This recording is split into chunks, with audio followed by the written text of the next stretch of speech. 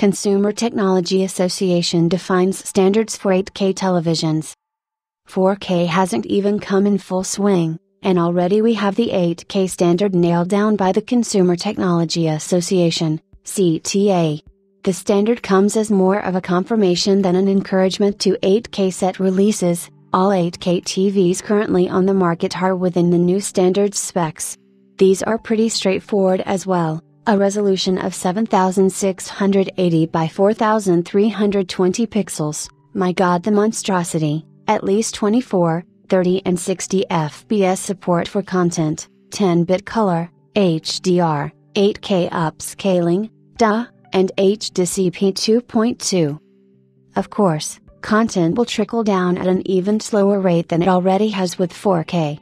It seems interesting that the pace of innovation barely brings the rest of the content along. Though the jumps do have to start somewhere, and let it be on hardware, so that economies of scale and manufacturing kinks can be ironed out until there is enough content to entice the average consumer when prices finally come down to sane levels. Devices will be able to make use of the new 8K Ultra HD logo starting January 2020. CTA projects US sales of 8K UHD TVs will reach 175,000 units and $734 million in revenue in 2019, with continued growth expected in subsequent years.